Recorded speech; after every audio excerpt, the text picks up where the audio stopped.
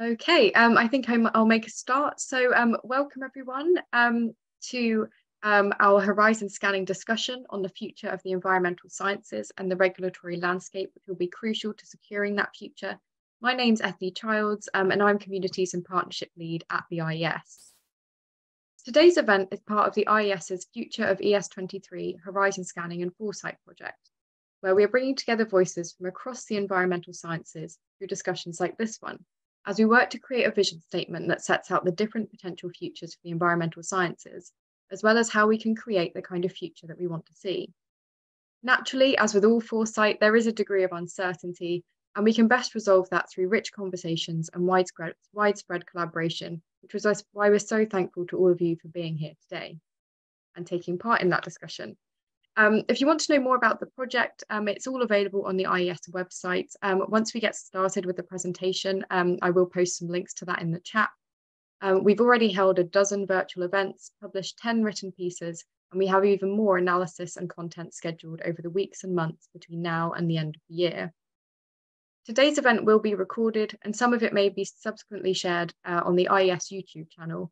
However, if there's anything at all that you don't feel comfortable saying publicly, you can let us know by sending your thoughts by email, or alternatively, after the event, please just get in touch and let us know and we can delete it from the recording.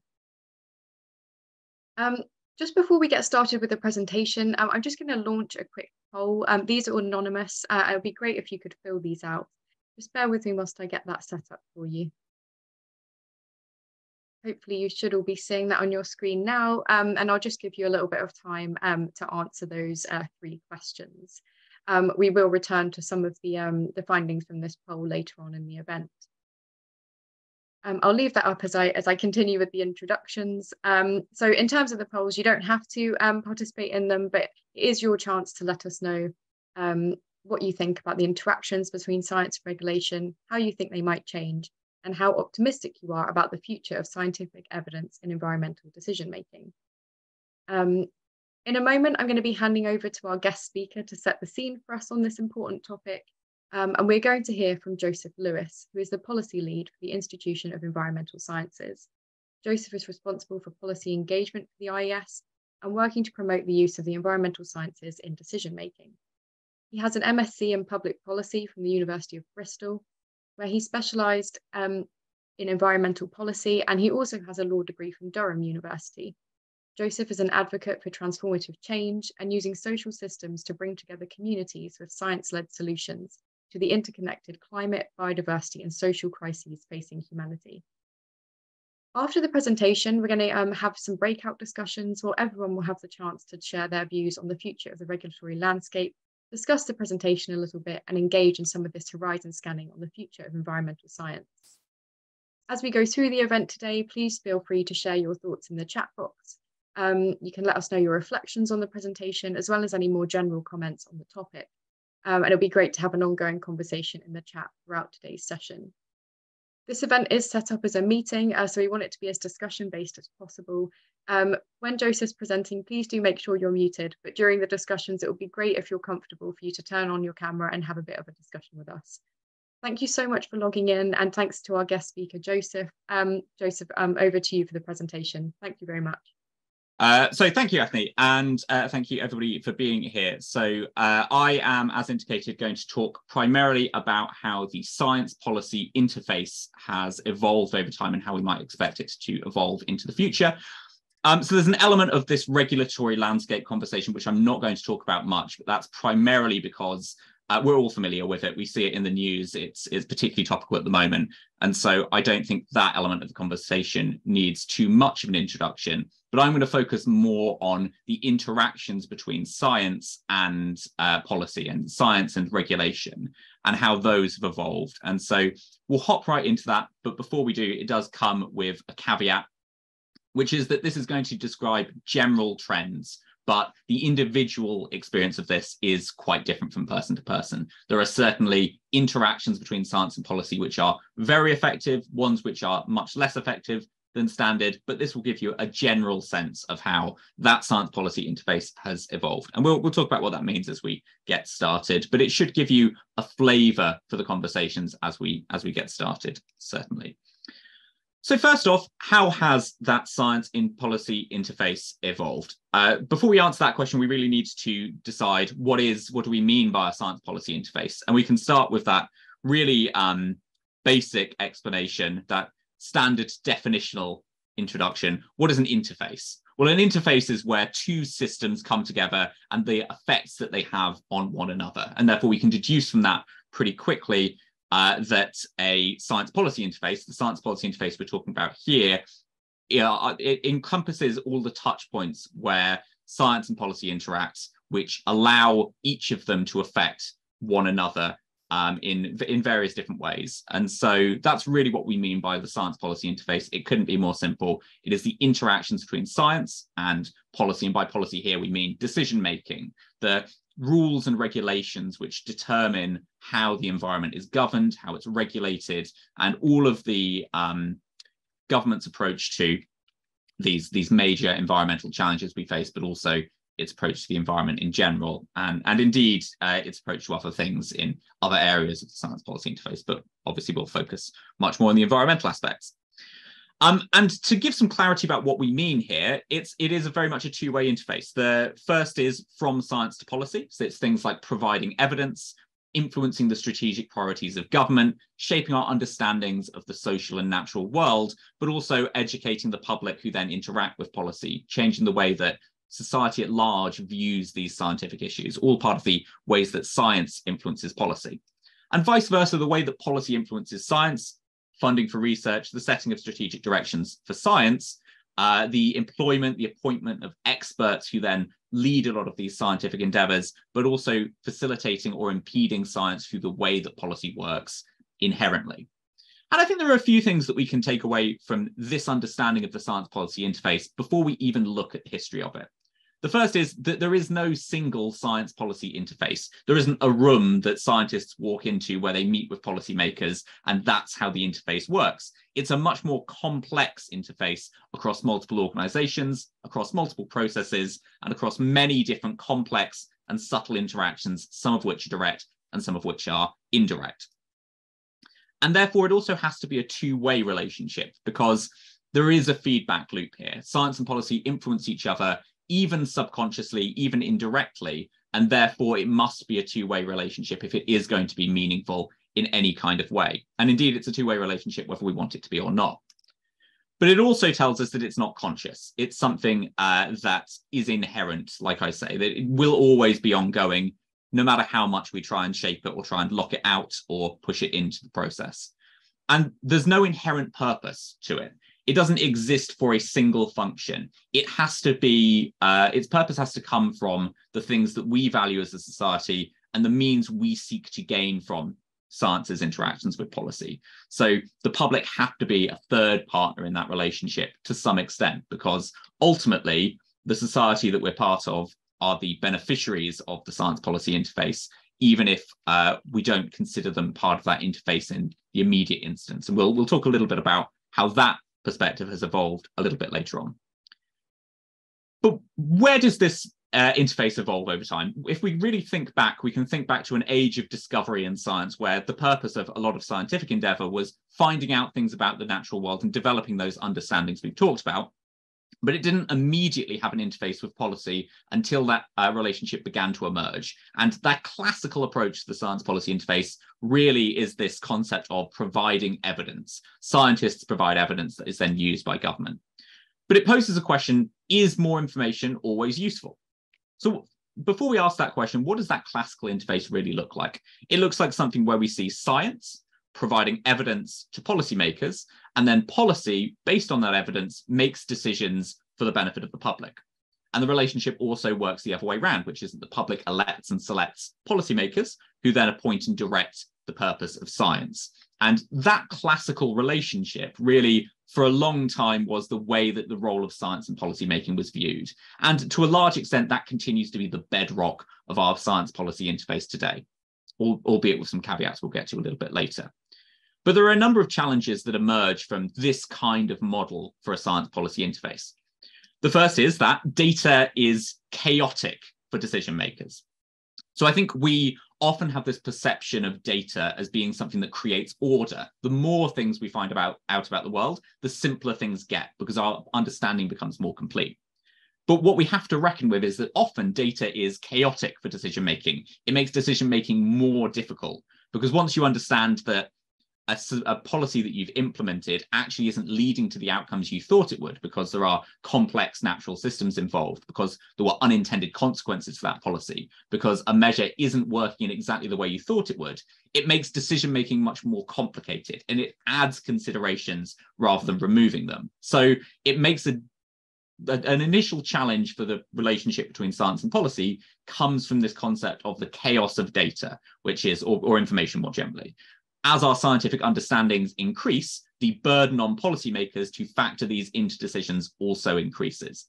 And as a specific subset of that, the second challenge is that some knowledge is cursed. And it's illustrated here with the Promethean flame. And if you're familiar with the myth of Prometheus, you'll know that Prometheus brings fire to humanity, the gift of knowledge of how to create fire. But in the process of doing so, it comes with a curse back from the gods. And that's perhaps an enjoyable example, but there's certainly examples we can think of where science introduces evidence and understandings of the world to policy that, from the perspective of policymakers, are cursed knowledge, are information that irreparably changes the way that the government interacts with society, or that policymakers in general are able to perform their jobs.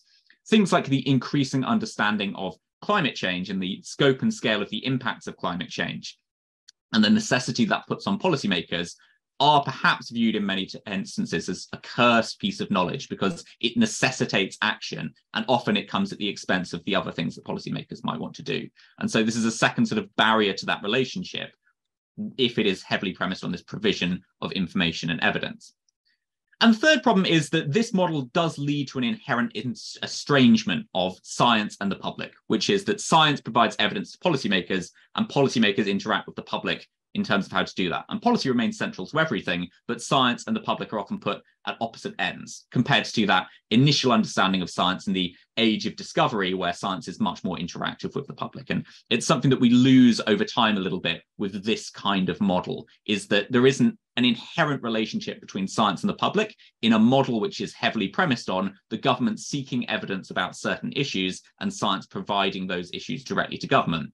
And the chaos of data also plays a role here, because as science becomes more complex and complicated, it also alienates the public, because a lot of effort from science is required to provide those understandings, and therefore it's easier in this interface to only provide it to policy. And to an extent, that's something that's happened over time, whilst science communication and public engagement has also continued alongside it. But it leads to this inherent degree of estrangement.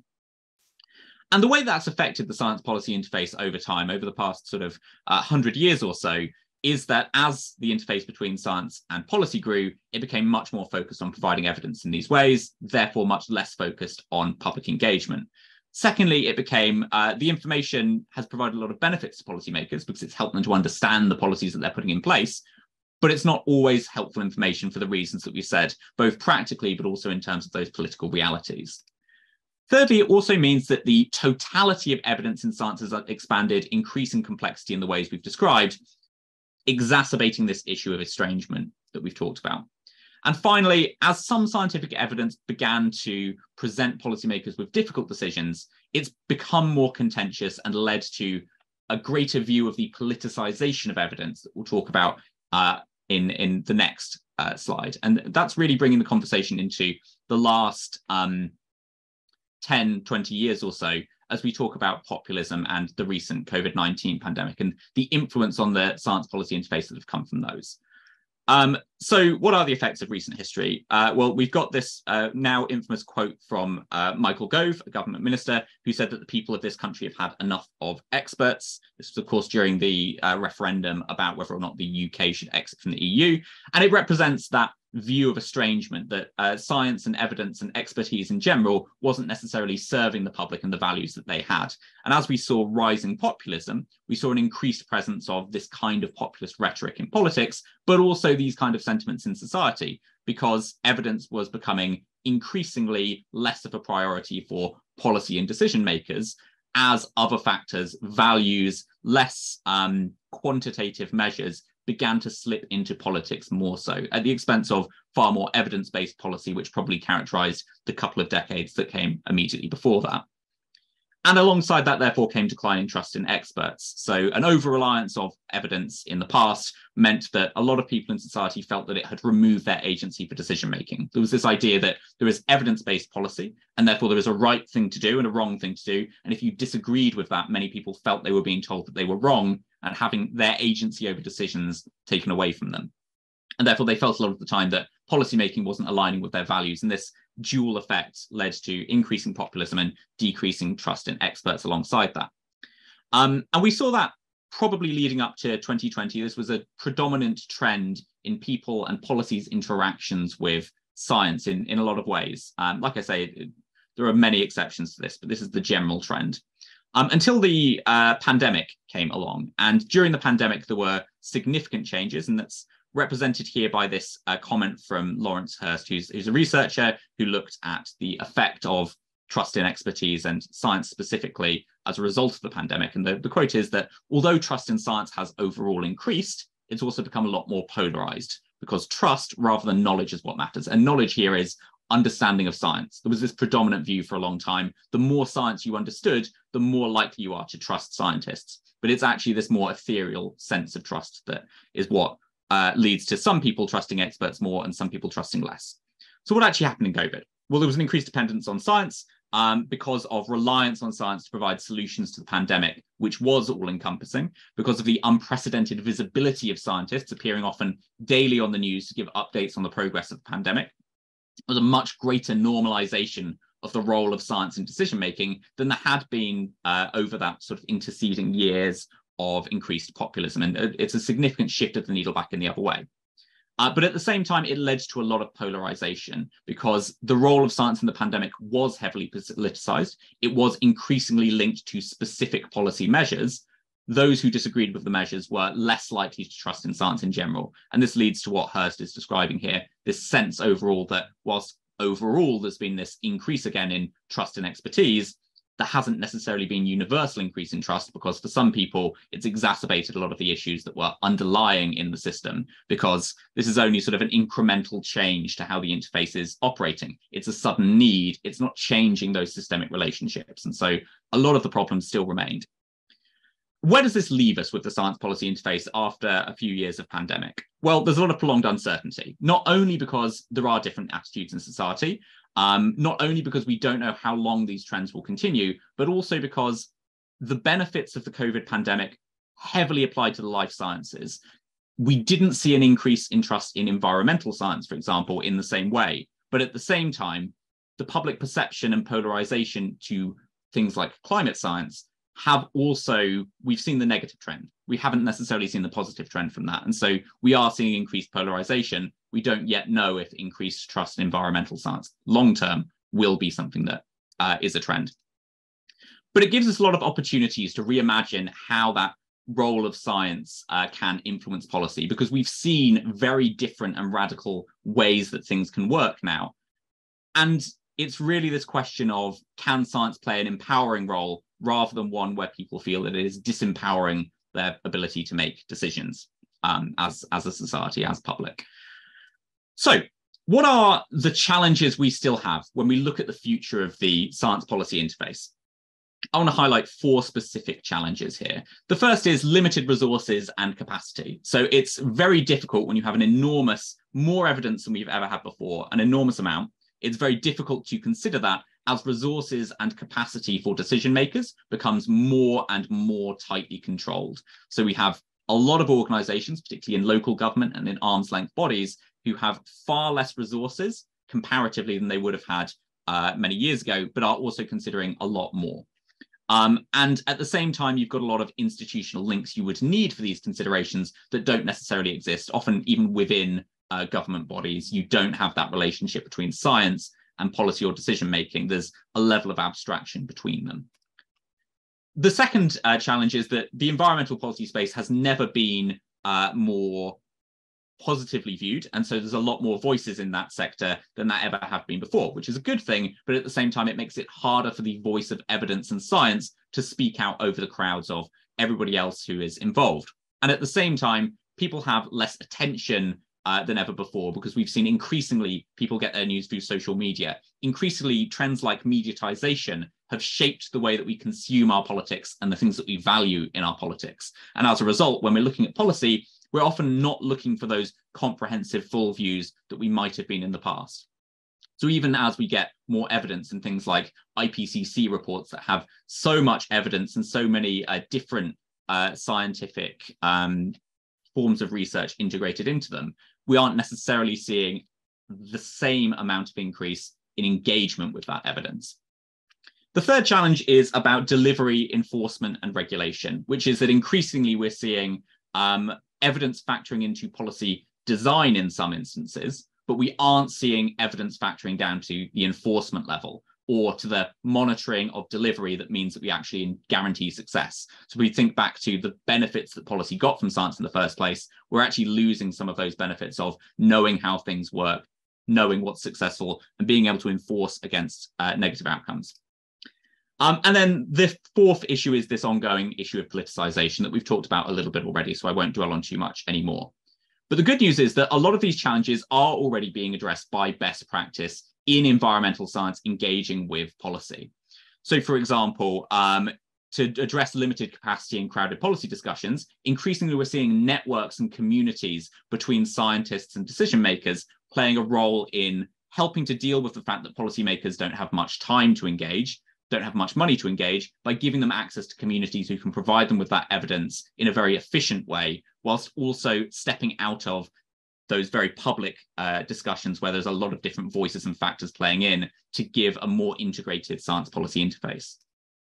The second is to deal with these issues around enforcement and regulation. We're seeing trends in monitoring and best practice. And you can see some of these in some of our past webinars around data and the use of data and regulation, specifically about how scientists are able to overcome these challenges with new approaches to monitoring and new approaches to evidence. And then in terms of politicization, we're seeing increased scientific literacy and lots of different kinds of scientific literacies being pushed out to the public, which is arming them with the information they need to make meaningful choices without having to focus through that very tight lens of politicization. This is also dealing with the mediatization issue at the same time. So things like scientific literacy, process literacy, systems literacy, carbon literacy, oceans literacy, all of these different kinds of understandings while being repackaged into toolkits, systems, and means of understanding the world, which are given to the public to help overcome this politicization, because it empowers them to make decisions if they have those understandings. But the challenge is that all of these solutions are just at the moment best practice. They're not yet uniform, they're not yet systematic, and they need to be scaled up and brought together. So as we ask that question, what now? How is the science policy interface going to evolve over the future? Really, there are three options, and they are to make things, I suppose, easier to see: the good, the bad, and the ugly. We'll take the Western approach. The good would be a science public policy interface that integrates all three of them together, empowering communities to make decisions in the policy space, whilst ensuring that policy itself can operate effectively, filtering down to the bottom level. A role of science mediating between these two organizations, these two communities, as it were, rather than being a single source of evidence that factors into policy, or something that is abstract in understanding the world, something that's fully integrated between them. And in this one, you can see that public sits on the top, because the role of science ought to be to empower the public rather than to serve policy and have that work sort of top down to the public. The bad would be a continuation of some of the negative trends without any of the positive ones, which is that the public and policy retain an interface, but it becomes increasingly detached and placed at an arm's length from science, which is that science is called upon when needed, or when people believe that it's needed, but doesn't have a long-term meaningful relationship with either the policy or the public spheres. And therefore, that would be really sort of the bad outcome.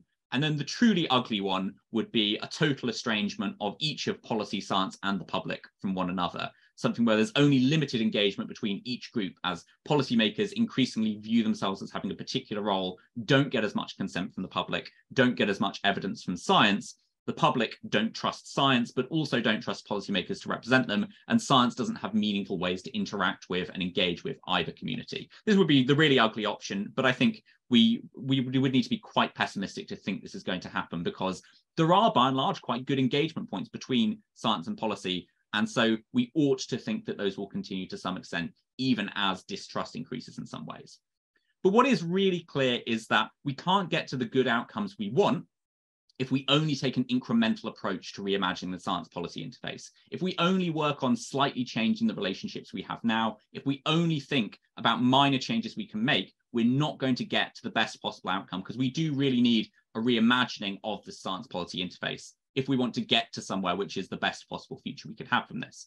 And so, and you'll forgive the very 2000s PowerPoint transition here, I do think we need to think about a reimagining of the systems we're looking at here, not just an incremental form of change that we can take here, but a transformative approach to change, which will allow us to see the science policy interface in a new way and reimagine what that could look like and how it can serve the community, whilst also providing evidence to policy. So to conclude, I think we can see, then we should all know here, I think, that this interface between science, policy, and the public is crucial. It's not only important for effective regulation, it's not only important for evidence-led policy, it's also vital to empowering the public to engaging in these ideas in the first place, so that they can make meaningful policy decisions, because the science policy interface only exists to serve the public. Secondly, we can see that public trust has become more polarized and fragmented, even if it's used in a lot of places, even if science is trusted in a lot of places. But that whilst challenges exist, modern scientific practice and modern science communication has found ways to overcome these challenges, and we ought to hope that that trend continues into the future.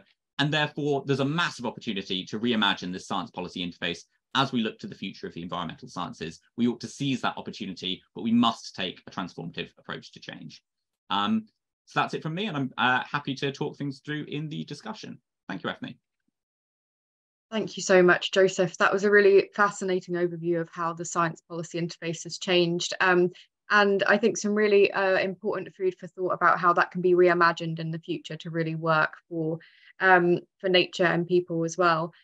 So I'm really keen to kind of follow on from this discussion and go straight into the breakout discussions. I think a lot of important things to think about as environmental professionals. How we can support science to empower the public is so important. So I think let's continue these conversations and hear from the wider group as well. So thank you so much for that, Joseph.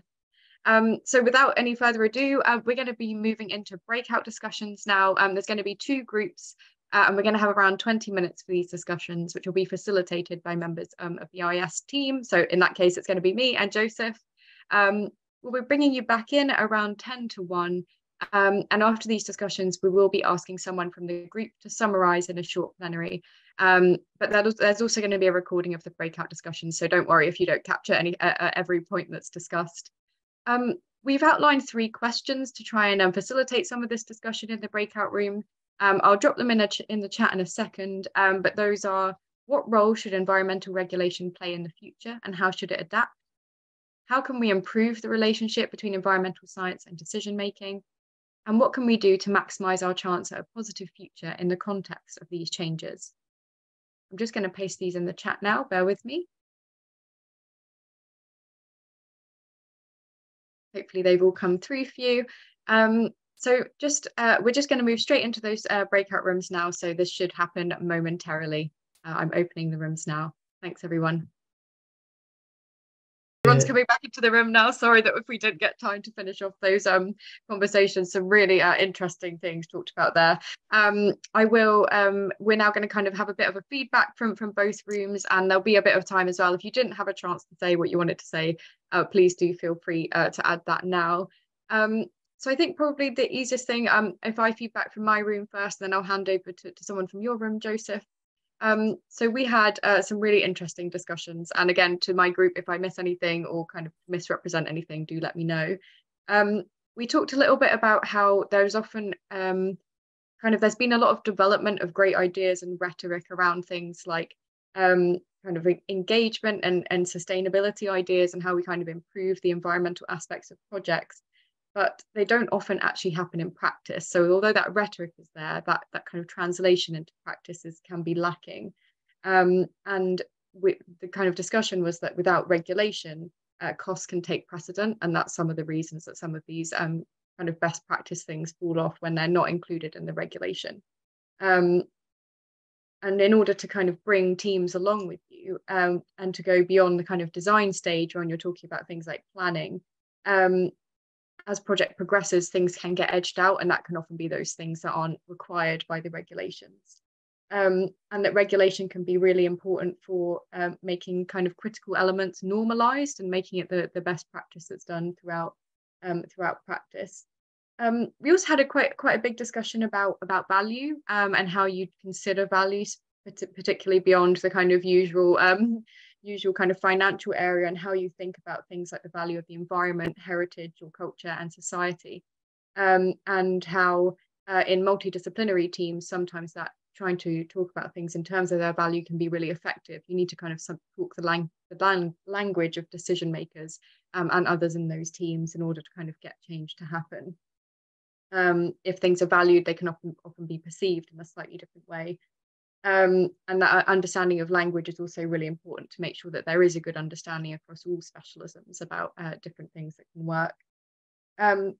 We also had a brief touch on one of our members talking about beyond the kind of regulation thing, there's also the thinking about how for certain regulations, for example, the net zero strategy, is how other regulations can support that strategy being met. So the example provided was that for a new building, they're looking to put in a heat network, but then when they went into the groundworks, it's just not really doable due to all of the kind of existing infrastructure and structures that are down there. So thinking about how other regulation, like things like the building regulations, can future-proof buildings so that they are kind of adaptable and resilient to changes in legislation like the net zero strategy is really important as well. We then talked a little bit about the need or the use of having an independent body, which can act as a critical friend for the government, and the Committee for Climate Change was mentioned. And it's better to have this space outside of and independent of government so that it can really drive change and kind of act as a kind of external third party and look at some of the things that government are doing and what regulations are working and what aren't. And we then had a really rich conversation about the need for certain skills within the environmental profession that can help change the science policy interface and empower the public and policy, as you talked about in your presentation, Joseph. So thinking about things like media training, about being able to get stories across, science communication, getting media buy-in as well. And we also talked about the importance of things like risk communication and helping our different audiences actually understand the issues that we're talking about, because a lot of the time these can become a bit garbled, and without bringing people along and really getting them to understand these regulation changes, and decision makers won't be able to kind of meet the needs of what needs to happen. So it's really about understanding your audience and reframing those messages to make sure they make sense. So yeah, really rich discussion, lots of different things covered. I will hand over you. Does anyone in my team want to feed into any of that? Have I well covered what we discussed? Perfect. In that case, Joseph, over to your group. Sure. So I can also feed back from my group, but likewise, please add in members of the group, because I'll only give a quick overview. And I think it's probably best summarized across the 5 different systems that we talked about throughout the conversation. So the first is that public, that societal system, increasingly where the rise of populism is one of the biggest challenges that we identified. And there's a really big challenge there to reshape that relationship that ultimately comes from the availability of science to those non-expert public audiences, but the ability as well to interpret those how they want, potentially raising some challenges. And we thought probably it's a very difficult situation and very difficult to transform that, but something that will definitely require a lot more thought to think about how we can transform those relationships. And maybe it's a degree of pessimism about whether or not we can, and therefore ultimately needing some sort of long-term approach that might be able to insulate us against the challenges that come with that. And then the second we talked about really was we talked a lot about the interactions that science has and how science is working at the moment and how that can change. So engagement with the public being increasingly important, but not at the expense of engagement with policy as well. So something like the implementation of clean air zones we talked about, which have huge ramifications for the public, but also require a degree of engagement with policy from science. So managing those sort of dual impacts we have. And we talked about the tendency at times in our community in science to have tunnel vision or potentially to lose the message in things, to focus in on what we might call correct answers without actually thinking about the wider context about this, and the need to have that awareness of the needs of the public that aligns with the development of evidence we have in the communication of that evidence. And I think ultimately we said here that there's a lot that we don't know. We don't know how we can solve all these problems, but what we do need is perseverance and to keep trying to put the science out there and have that relationship that is ultimately the role of professionals to put out that science to ensure that there is some kind of change. And we asked, is it just the case that it will fall on these major environmental flashpoint events to force people to reconcile that this is happening? But potentially there is still a brighter future out there if we can keep putting things out. And then the other two systems we talked about, which we hadn't talked about in the presentation, but I think really important contributions. The first was economics, just like in your group, Ethne. We talked about the economics of policy being really important to public opinion because ultimately a lot of these decisions do hit people in the pocket. Even when they might agree with the science, even when they might understand it, there's this intrinsic relationship between the environment and economic development that we do need to factor in. Secondly, then also media, we talked a lot about, is media coverage too politicized? Because we all take the media we trust, but it always comes with a slant to it. And we really wanted to see, is there a way that we can get information to people without it having to be filtered through media or politics, really giving people proximity to that evidence without losing out on that. And then we finished really talking about the policy system that fits into this. And we ended on a conversation. We didn't have a chance to finish. Maybe we'll have a chance to finish it in the full group, of whether or not environmental policy should be part of this political cycle. Should decisions about the long-term future of the environment, but also the world we live in, be left to this changing political cycle? Should it be left in policy? Or should we have a more overarching approach to these kind of decisions? And we talked about some examples where this has failed in the past, like the NIC maybe hasn't succeeded in doing this, was attempting to do this, but perhaps there is still some opportunity there. And that's where we left the conversation with a little bit of optimism about maybe there's some kind of changes we could be able to make. But I welcome any contributions from the rest of the group, anything I might have missed in there. Great, thanks so much, Joseph. Really interesting to hear about those conversations. And it seems like there was quite a lot of similarity between some of the things we discussed, especially around speaking the right language and connecting with your audiences, and the values-based approach, which is what you also mentioned. Leading on from the kind of last question that you posed there to the group, I just want to pause and let anyone kind of feed into that if there is any thoughts about that, about whether it needs to be part of the policy process or more of an overarching process, as Joseph mentioned. Is there any reflections on that, or on anything else that's been raised in this main plenary?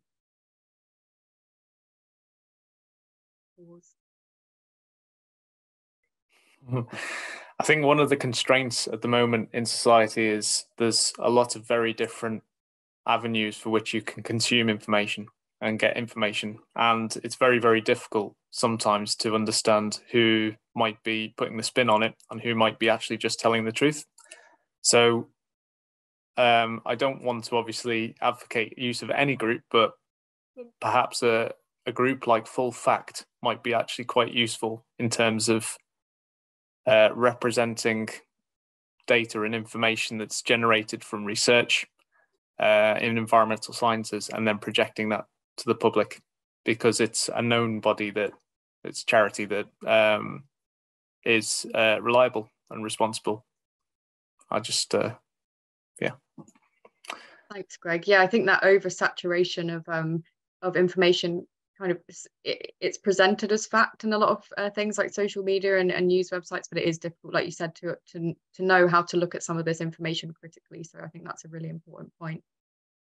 Any other thoughts before I wrap up the event today? No, okay, perfect. It looks like we've solved the issue of regulation in the environment, so that's great. No, in all seriousness, thank you so much. That's been a really rich discussion. I think a lot of really interesting things to think about from a number of different angles about how regulation can support better environmental outcomes, and also the role of environmental professionals and professional bodies as well in supporting that science policy interface and making sure it is empowering for the public. And is causing the kind of, and allowing for decision makers to make policy that supports the environment as well. So I think lots of things to think about. I will, as we said, there will be a recording available from this event so that we can kind of revisit some of these things. But just before I go into the kind of the closing for the day, I just wanted to share some of the results from the poll that came up, just out of interest for you guys. So the first question was looking at how effective you think the science policy interface is currently.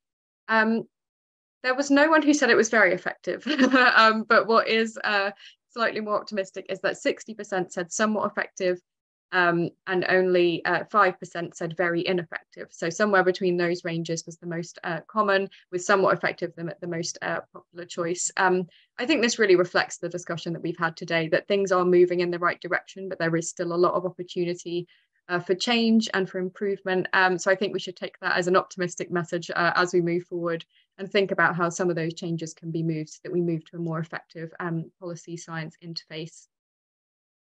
In terms of optimism, how optimistic are you for the future of scientific evidence and environmental policy making? This was quite split, with 33% saying somewhat optimistic and 39% somewhat pessimistic. But again, not too much on either of those extremes of the scale. So I think, again, it should act as a kind of galvanizing force for us to try and move some of these things along that we talked about today. And finally, how do you think the science policy interface will change in the future? We had a few different answers to this, and this was all done in long form. So we are going to actually include this on a write-up that we do from the event. So I'll keep you hanging there for those answers. But I think we've covered quite a lot of those things today. So thank you so much for everyone for taking part in this discussion. It's really important that we get our members together and discuss these types of things. It's the only way we can really move forward and create some sort of change. I also want to say a massive thank you to Joseph for speaking today and providing such great context for our discussions, a really fascinating overview of the science policy interface. Everything we've discussed today will help to inform our work over the next few months as we produce our vision statement for the future of environmental scientists. If you'd like to get more involved in these discussions, please do get in touch and we can discuss how best to work together or integrate your perspective. This actually marks the end of the theme on the regulatory landscape, and we've actually already begun working on our next theme, as you might have seen, which is the workforce. And this was focused on the environment sector and how it's evolving, and crucial questions about its future, such as skills, ED&I, and routes into the profession. We have a few events coming up next month, including a panel discussion on the future of environmental research funding and a webinar on the concept of uncertainty in the EIA process. All of these events can be signed up right now on our website. But for now, I will let you loose for lunch today. Thank you to everyone for logging in and participating. I hope you found that as beneficial and informative as I did. If you're an IES member, don't forget to record your attendance in our CPD tool available in the members area. And if you've enjoyed today's webinar and you're not a member, please do consider joining us as a member and supporting our work.